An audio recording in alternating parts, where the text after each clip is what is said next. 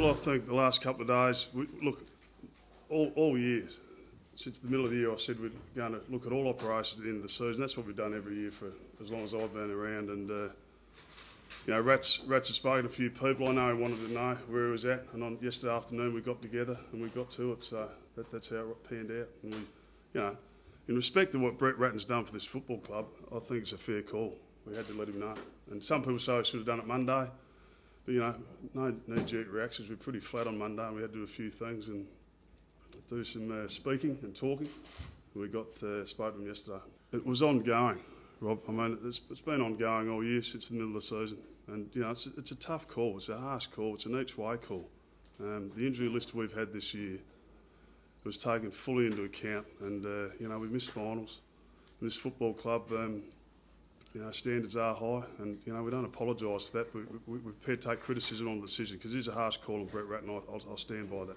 Tony, to tell the truth, seriously, I hadn't factored in. We'd off a 96-point win against Eston, which was, you know, we actually climbed back. We're getting some respect back, and you know, anything can happen in footy. We were waiting to the end of the season. What if we'd made finals and we win two? You know, that could have happened. We're getting players back, and to tell the truth, and into your question, it hadn't really factored in my mind that we lose the Gold Coast Suns. With no disrespect, we didn't, and the call came sooner rather than later. We'll be speaking to people like Mick Malthouse. We're looking for a respected senior coach that hopefully coached the premiership, and he'll certainly be in the mix. We'll get on to that now. What I'd like to do, Caroline, is get over St Kilda on the weekend, but I think now that's out in the open, we need to move and get going. And is Mick Malthouse your preferred candidate? He's one of them.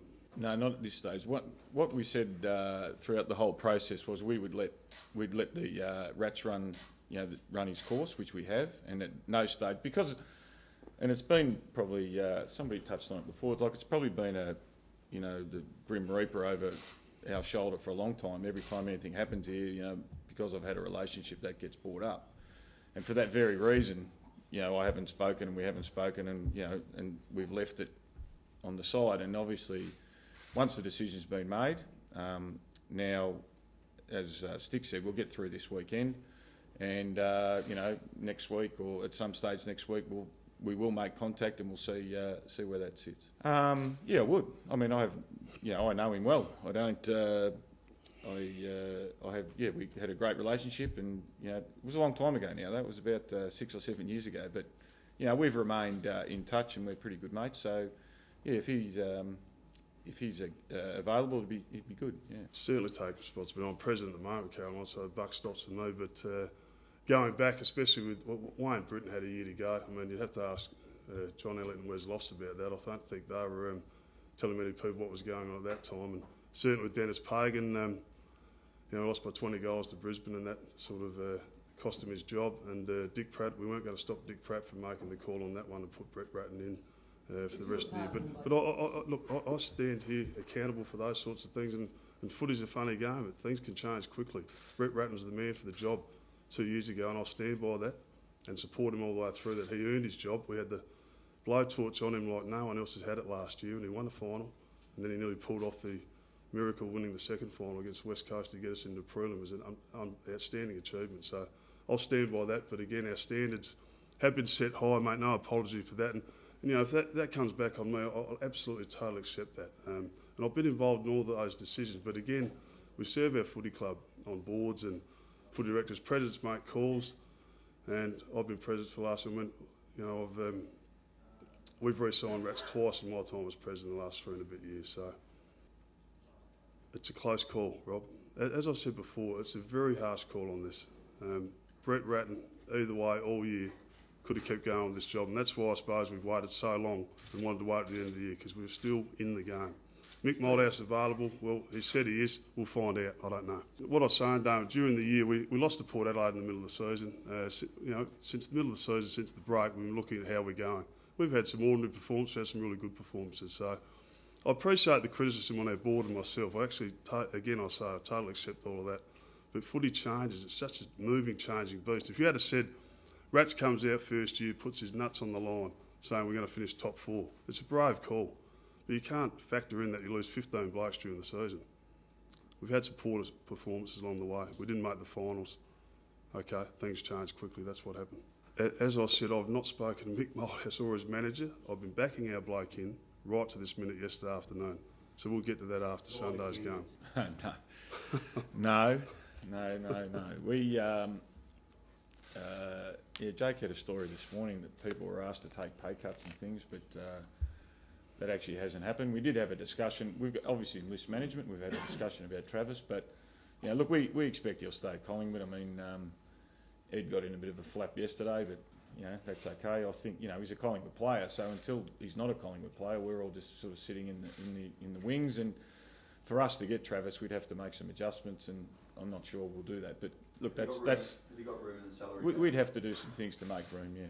No, the assistant coaches, all of our assistant coaches have actually got a year to run. So, and they're all, in our view, of very high calibre. So whoever the person is that comes in, they'll make a decision on whether there'll be any changes. But I would expect there'd be minimal changes because, as I said, our people they're high calibre, they're contracted, and there might be a tweaking here and there, but there won't be mass everybody out and a whole new crew in. That won't happen. Robbo, you're always under pressure in this job. To be honest, you are. So, the boards make a decision on coach and the CEO, and the same thing may well happen to me. That might be the case. So, but look, all you can do is do your best at the time, and do what you think is right at the time. And so, look, if somebody has a challenge, or the board decide that there's a better CEO, which is is their ability to do so, well then so be it. But you're always in a big club, you're always under scrutiny and under spotlight. So that's how it is. I've been on the board for a while now, and a lot of people in this room say too long, and that's fine. But at the end of the day, I'm put in by the members. The board announce every year who the president is. They vote on that.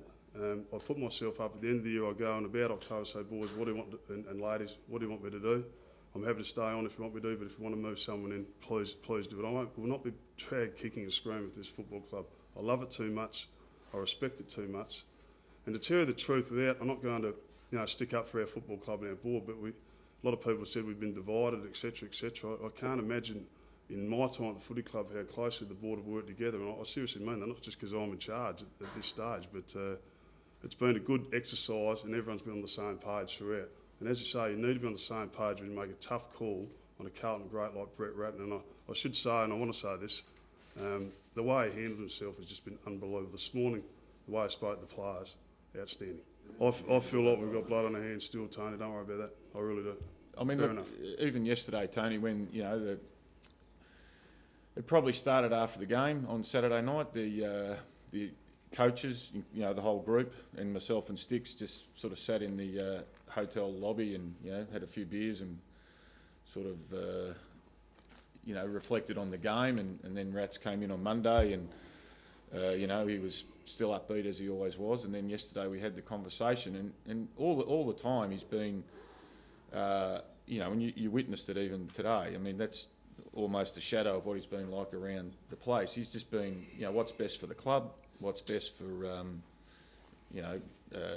what's best for him has come almost a secondary thing. It's been absolutely incredible how positive he is. And this morning with the coaches, he didn't get emotional about it. He just said, a bit like he said here, it's a fact of life. Don't feel sorry for me. Don't have your chin on the ground. The best thing you can do is actually perform on Sunday and play. And he was adamant that he wanted to coach, and we were really pleased that he did that. And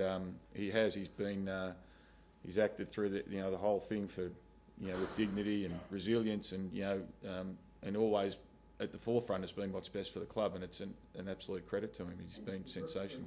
Well, I think, Rats touched on it before himself. I think it was just, the performances on the field. This time last week, we were going to the Gold Coast thinking if we win, we can still make finals and, things will happen there. But that's probably just been a bit of a reflection. It's been a bit up and down the season. We've had, obviously we had injuries, but even, I think in those last 2 weeks, the 96-point win followed by a loss, with so much at stake, we literally had finals on the agenda. I think, that was, almost indicative of the year that we had, that we were just a little bit certainly off the pace when we were playing the big teams too. So, from operationally, the board there is. We've said all the way along, and that there is a review, and there is a review. There's a review well, Sticks can talk about that, but people on the board, and there's some changes mooted at the end of this year, and there may well be discussions about that as it goes, and certainly we're looking at everything from myself to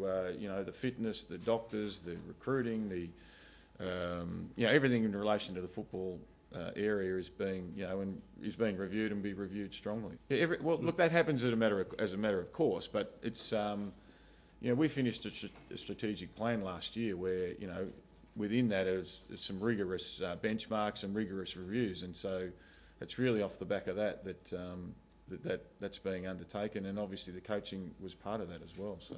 And the board, Caroline, the board, we've got 3 retiring board members this year, and the board will change significantly over the next few years. The football club. That's a question you're asking, and people like myself, I've got a year or 2 tops to go. If I keep going after this year, whatever happens will happen, and that's reviewed constantly. We're trying to get good people on our board all the time.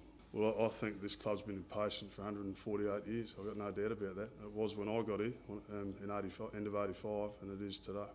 I'll say that I'll speak on that. All you got in this game is your loyalty, your honesty and integrity. It's big to me, we will not be approaching anybody before the end of the football season. Absolute fact. I've spoken to Rats. I mean, guys, this has been, it's not as though Rats and I don't speak. I see him every day in the football club on what's going on around the place. We haven't spoken about Malthouse.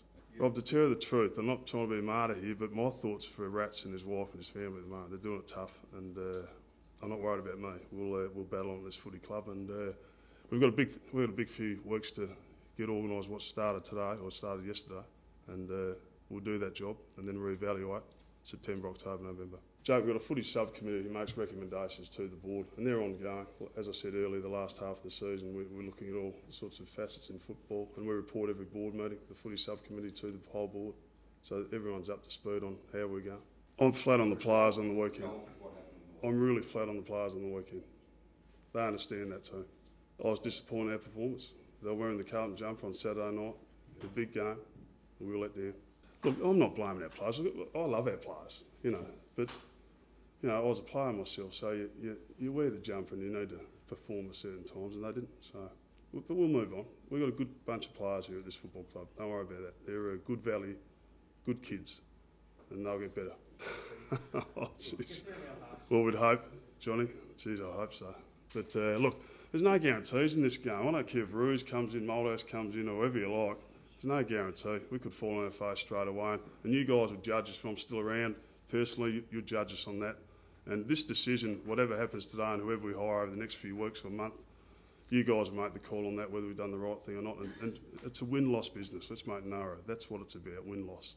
Apparently we've been following Brendan Goddard for the last 10 years, haven't we? Yeah, I know. It's not for I don't think we're going to get him. Damien said last week on the footy show that we were one suitors, but we haven't spoken to his manager. We haven't, to be perfectly honest, in this management either. It'd be very, very, very unlikely that we would pursue Brendan Goddard.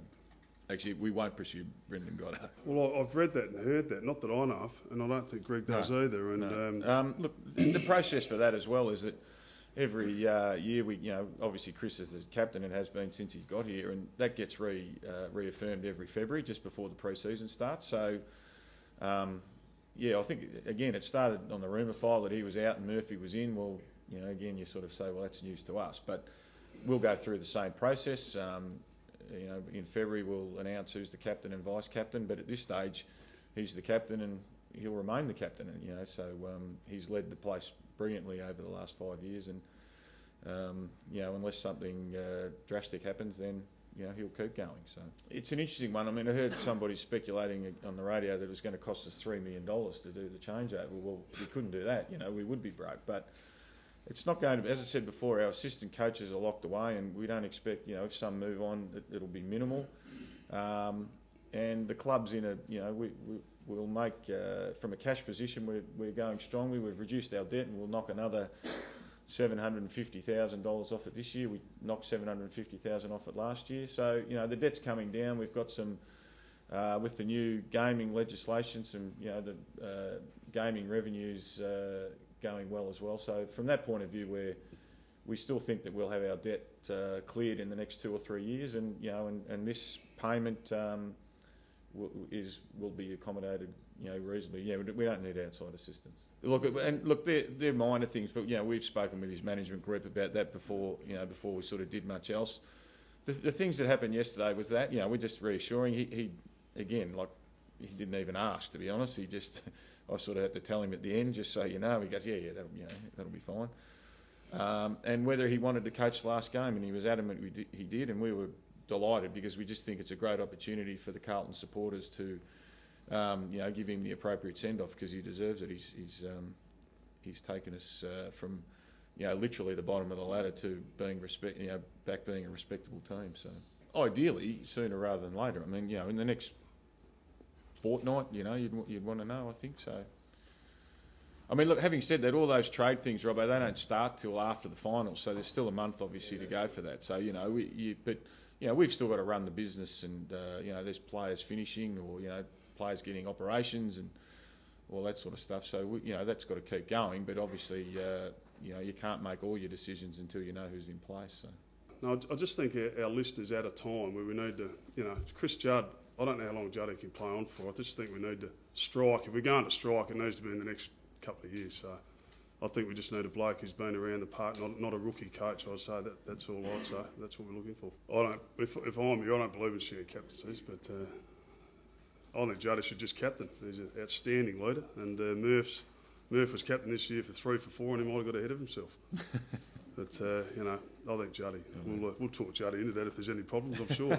Sort of back to the game on the weekend, and Rats was going to say, but, we're playing Luke Mitchell for his first game on the weekend, and, Lukey came to the club as a key forward. He's a big power forward. He's had a lot of problems with shoulders. He's probably first time since he's been here that he's able to string some games together, so hopefully our supporters and members can see Luke as another new guy. Unfortunately, Levi Casbolt's injured after last week, but 2 young kids that are big power forwards, and that's what we recruited them for. But look, an experienced guy, they don't grow on trees. There's not many of them, but so hopefully, hopefully these guys can stand up and we can grow our own, which would be better. So.